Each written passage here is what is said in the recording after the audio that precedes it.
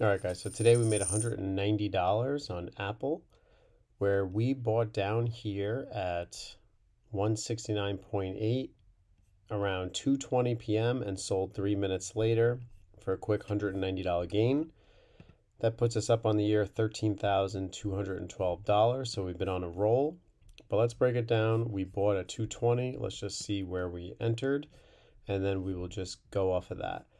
So this is around 2 o'clock, as you can see, 2 p.m. here. Started selling off, massive red. I noticed this, so I had to start looking at that. Once it started selling off, we had this coming down. Now around 212, yeah, 220 we bought. So we bought right in here. And I bought because when I zoomed out, I could see on the 2 day that the previous support was at this exact area right here.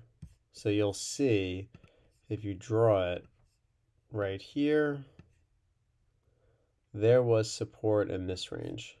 So now let's zoom in right there. We'll zoom in one more time. That's where you started seeing it.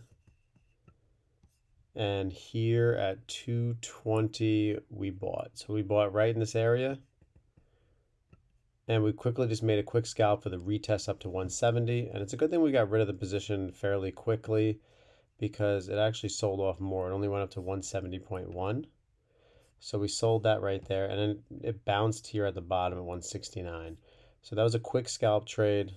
But looking at the overall market, I think we got to be careful because if you look at QQQ, we had a massive red day today. I mean, look at that, 446 all the way down to 435. Just looking at QQQ, that is nasty. Going from 447, just rejection, all the way down to 435. So we'll see what happens. It's holding this 430 range. That's the 1 month. So we'll have to see how QQQ does. But over the long term, it's been very bullish. So it's definitely something to keep an eye on. Maybe we get some nice pullback here finally, so we can get some good entry points in, because QQQ has been very bullish all the way from 350 up to 440. But we need to just be careful and make sure that we're making a safe entry in this.